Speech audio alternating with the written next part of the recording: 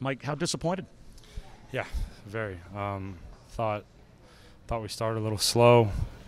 Finally started to execute there in the second half, and credit to our defense, keep getting us the ball and giving us those chances. I think it was 6 trips to the red zone, 1 touchdown. We got to find more ways to score, and that starts with me as the quarterback.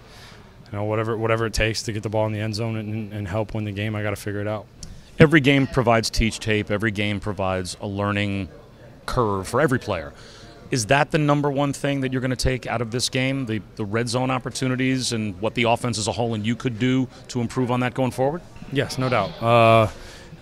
You got to go in tomorrow, learn from it, correct it, get better from it, and not let it beat you twice. You know, learn from it, turn the page, draw on those experiences when they're necessary to. But the biggest thing I took from today, and by no means am I interested in moral victories, but this team fought their freaking tails off. I mean, if this didn't show what type of team we are, I don't know what will. I mean, started off not too hot, down 3 possessions or whatever it was, and to be able to come back and make it a game shows the no quit attitude in that locker room. And now again, I'm not trying to say it was a moral victory, so we're gonna be happy about that.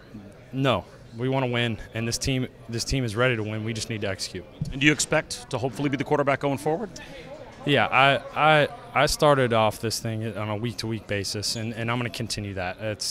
It's hard to do it otherwise. When your mind starts to wander, is when you start to play differently and out of your game. So we got to learn from this tomorrow, move on to Buffalo, and then we'll cross that bridge when we get there. Thanks for the time. Appreciate it. Thanks, Bob.